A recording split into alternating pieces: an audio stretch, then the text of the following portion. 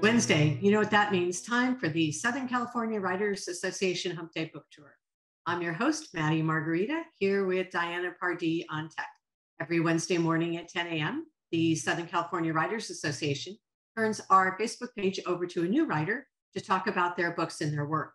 And this morning, we're pleased to welcome Lisa Morton. Lisa is a screenwriter, author of nonfiction books, and Bram Stoker Award-winning prose writer, whose work has been described as consistently dark, unsettling, and frightening. A Halloween expert, she wrote the definitive reference book, the Halloween Encyclopedia, the multiple award-winning Trick or Treat, A History of Halloween. She's spoken about the holiday in the Wall Street Journal and the Boston Globe, on the BBC, the History Channel, and on other outlets. She's also supplied a section on Halloween candy. I think I was just thinking about the Halloween candy. On the Oxford Companion to Sugar and Sweets, wrote the Halloween chapter for the Art of Horror, and served as consultant on the U.S. Postal Office 2016 to 2019 Halloween stamps. Wow. Lisa, good morning. Hey, good morning, Maddie, and thank you to everybody at SCWA for letting me come in here. Well, you know, it's not often we get to talk to a zombie expert. So, you know, they don't usually come through here in busloads. So I know you write about a lot of things, but let's talk about your most recent project, your zombie book. Do you want to talk a little bit about the book and what makes it different from some of the other work that you've done? It is this book right here, which it's hard to see just how big this thing really is. It's an illustrated coffee table art book, and I had never done one of those. I kind of always wanted to do it. It was kind of a bucket list item for me, and it was a very interesting experience. It took about a year. It was what most of my 2022 went to. One of the things I didn't quite realize when I was brought into this project was that the author was responsible for both writing the text and coming up with the more than 500 illustrations. And that was quite the learning experience, but it was actually really fun. The publisher took some of the hardest part of it off of me because I had a picture editor whose job was to make sure copyright was clear, and I had layout people, and I had editors and all that. So I kind of got just the fun part of it all, and I'll just give everybody a quick glimpse at just how packed with illustrations this thing is. It is 256 pages, and we got a foreword by John Russo, who, if people don't know that name, he co-created Night of the Living Dead with George Romero in 1968. So he is a living legend. It also has an afterword by a wonderful author named Daniel Kraus. Oh, well, you know, I think I'm always interested in why people are so fascinated with the not just occult and what we would consider horror figures, but particularly the characterization of individual subgenres like zombies and werewolves and vampires, and how we all have our own views of what these characters are and what they represent. So I'm kind of curious to talk to you a little bit about zombies in particular. Sometimes I can't believe we get to have these conversations, which I love. But where do you think zombies as a scary monster came from? And why do you think it has such universal connection? Because it's not just here in the US. They're a worldwide phenomenon. Yeah, they sure are. And in fact, one of the things I tried to do in this book was cover zombie films all over the world, and they are everywhere. And I think what they represent for us is our fear of conformity, our fear that we will die and be reduced to nothing but this walking, willless, mindless thing obsessed with consumption.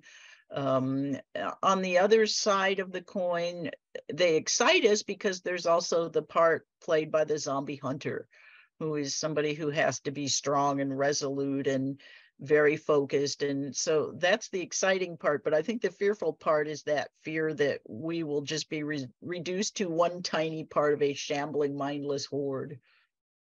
That's only on the weekends. So that we assume that persona.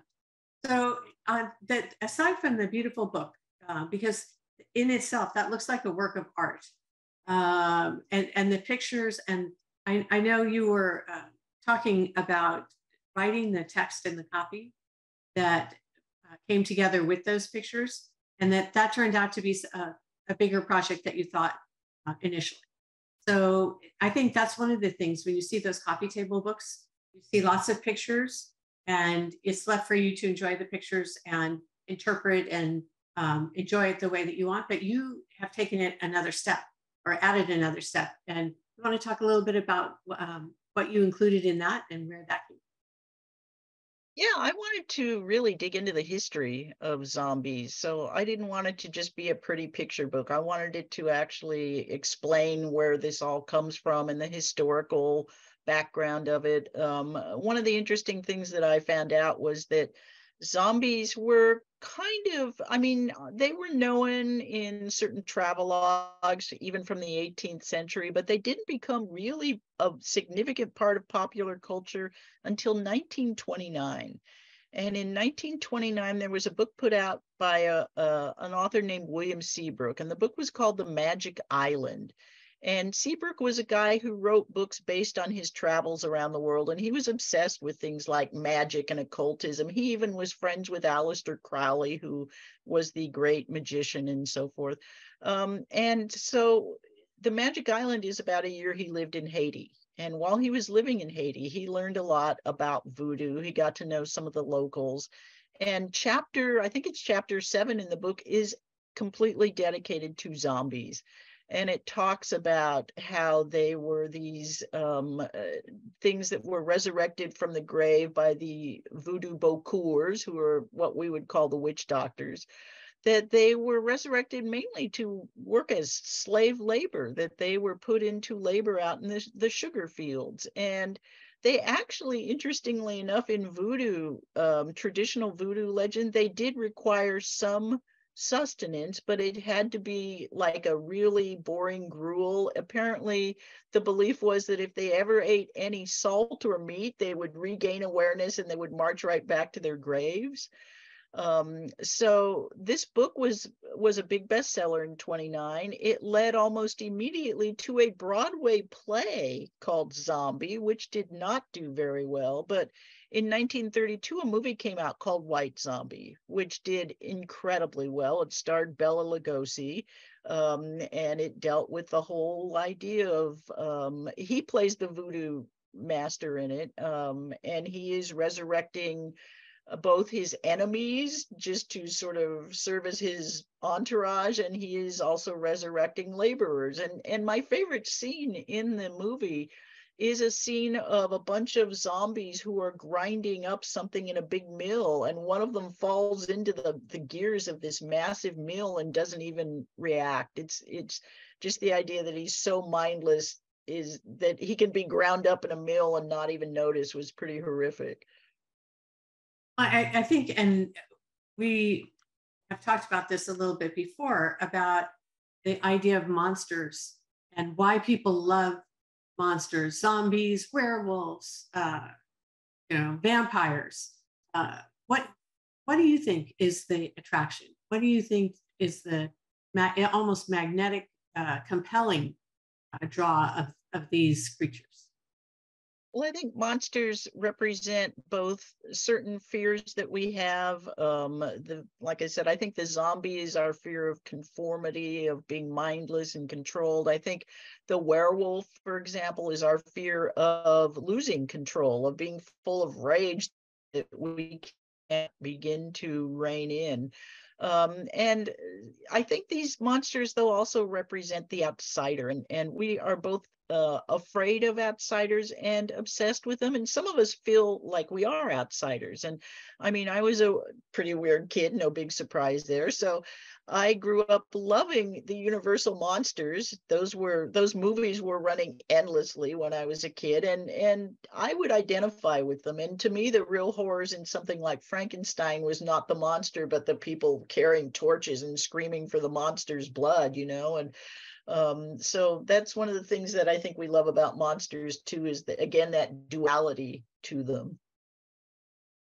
And I think the best monsters have the most humanity Yeah. in them, so that we see ourselves in that. And I agree. I think that they're a projection of our fears, and horror has always been an important part of literature and movies, but it has assumed a greater importance, or I don't know. It's reaching a broader demographic, it seems, today, and than it has in the past, and an acceptance of that. So, do you have any thoughts on why now, why today, that horror is more popular than ever?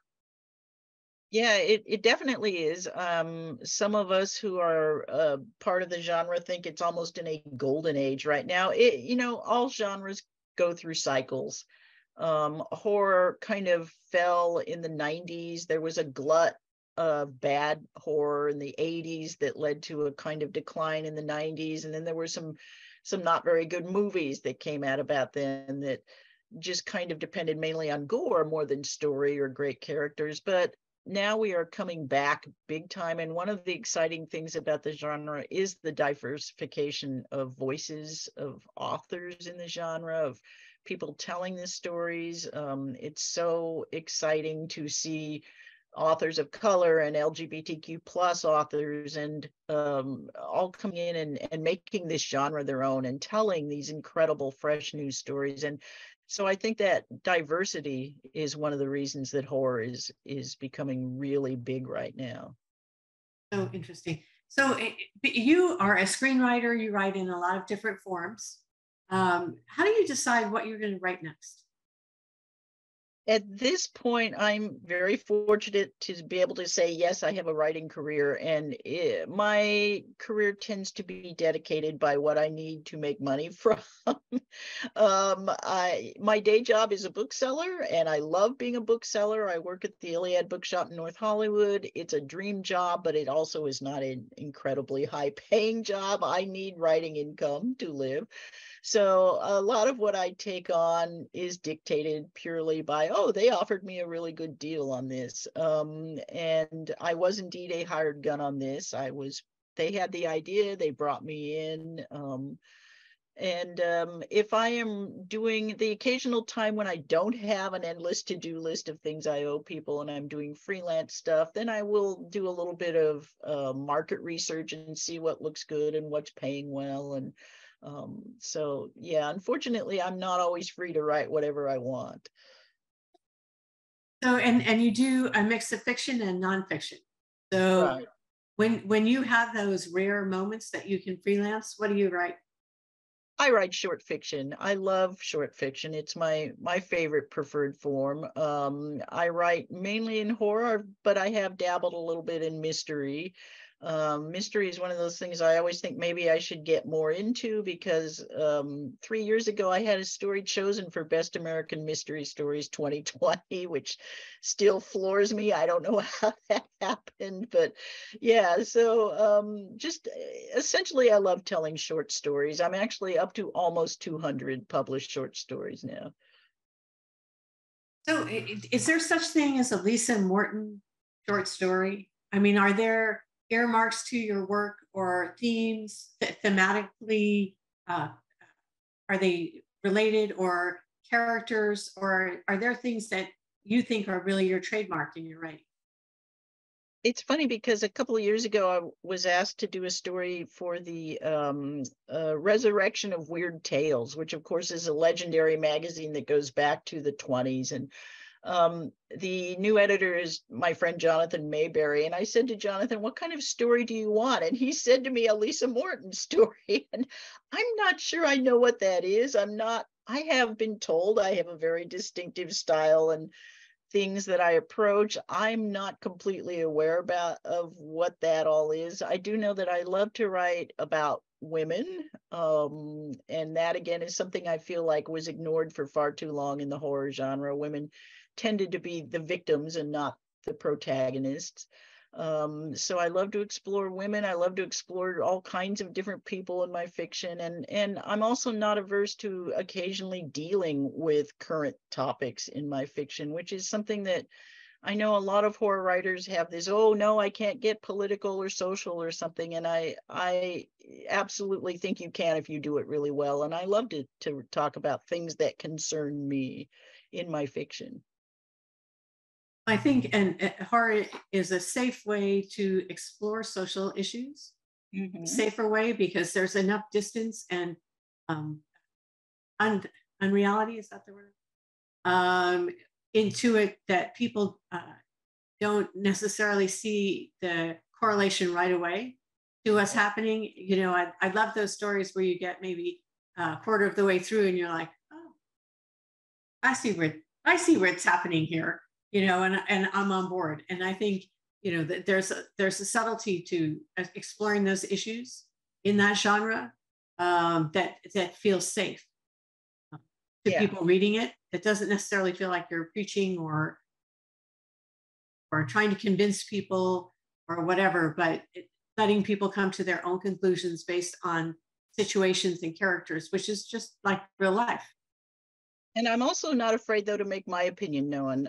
One of my most reprinted short stories is a zombie story, of all things, called Sparks Fly Upward. And it is about a post-apocalypse setting, a community that is doing very well, that is surviving the zombie apocalypse. But they do that by very carefully monitoring their supplies and their population and so forth. And people are not allowed to have masses of children because that would delete their resources too quickly. And it's told from the point of view of a woman who is pregnant, who has agreed to have an abortion to keep the community safe. And so that was a way that I dealt with my feelings on abortion. And it obviously resonated with some people, both because it has been reprinted many times and because I actually got some hate mail from it, which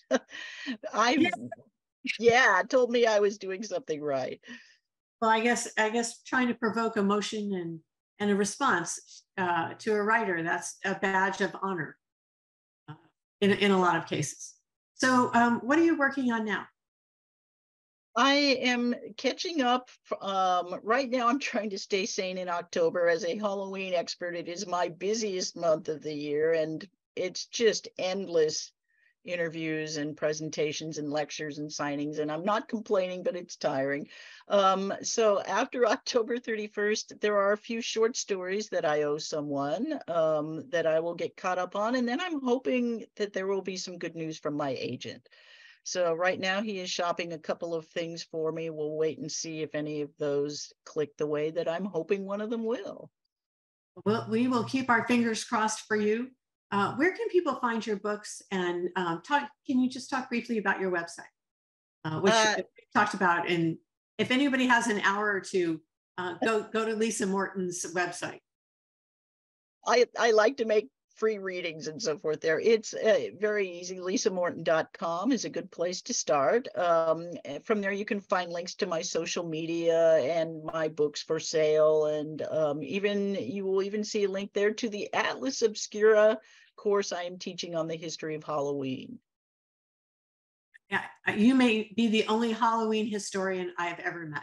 So yes, so we're excited for the new book. I think it's beautiful. As beautiful as zombies can be, as dripping flesh can be, but it's also interesting. And if anybody has friends or family that are interested, what a great gift that would be. So if you can do that, that's fine. If you just want to find out more about Lisa, please go to her website. Thank you for being here, Lisa. We appreciate it. And everybody, thank you for joining us this morning on the Southern California Writers Association Hump Day Book Tour.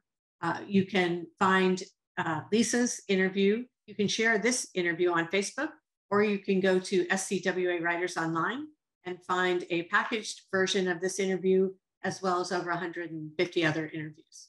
So we appreciate everybody being here. And until next week, please stay safe and keep reading. Bye. Thanks, Lisa. Thank you. Happy Halloween, everyone.